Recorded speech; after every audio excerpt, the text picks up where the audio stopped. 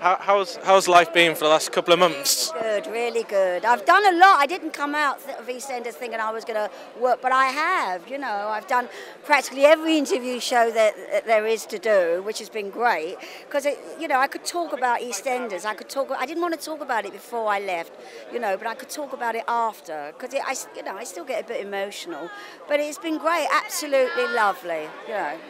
I mean, do you miss the sort of camaraderie on the set? I do, and I saw the girls on Friday night. We had a dinner together, and they very sweetly treated me. And I said, no, it's my treat. They said, no, no, no, because we're treating you because it means you'll have to pay for dinner, and then we'll see you again, which I think's lovely. And I have great friends down there, and we talk regularly, so.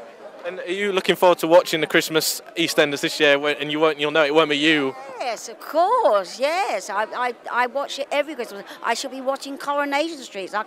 I'm a big soap fan. I know what goes on. I'm just going to miss that there isn't going to be Peggy throwing someone out of the pub on Christmas Day. I know. It's funny me having a catchphrase. You know, it used to be carry on, and now it's get out of my pub. And I still get it in the street.